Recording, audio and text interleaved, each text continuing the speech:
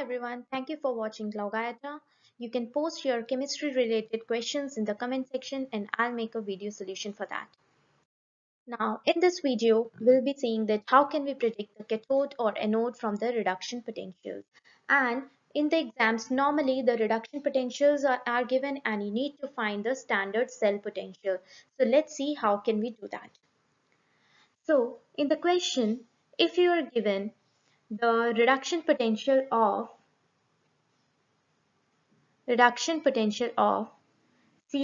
positive with Cr as minus 0.74 volts, and another reduction potential which is given is for cadmium Cd2 positive with Cd as minus 0.40 volts.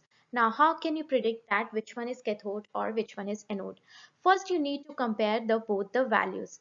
In these both values you can see that for the cadmium it is more and for chromium it is less. Now you need to understand that if the reduction potential is more, then it means that it can be easily reduced. Easily reduced. As the reduction potential is more, it means that it can be easily reduced. Now if it can be easily reduced, then it means that it is a cathode. Because on cathode the reduction occurs. So if it has more reduction potential, then it means it's a cathode, and if it has less reduction potential, then it means it is an anode. Right? Now to find the E naught of the cell, or you can say the standard cell potential, for that the formula is E naught of cathode minus E naught of anode. E naught of anode. Right? Now you can put the values here directly and you can find it. Because cathode is cadmium, so we will put minus 0.40 volts, right? Minus E naught of anode is minus 0.74, so we will write it like this.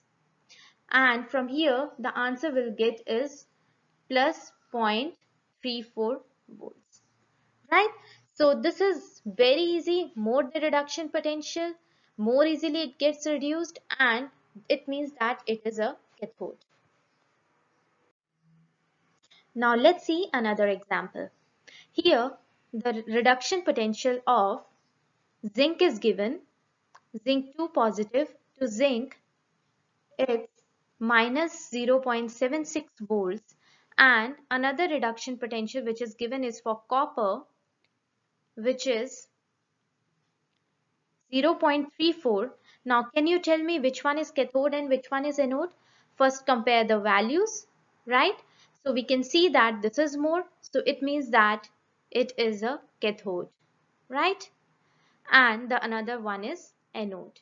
And here also we can easily find the E naught of cell.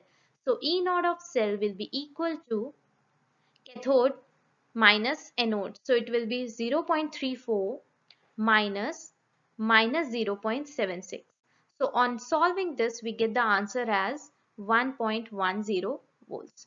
So this is very easy. You can easily predict which one is cathode and which one is anode by just seeing the reduction potentials of the electrodes.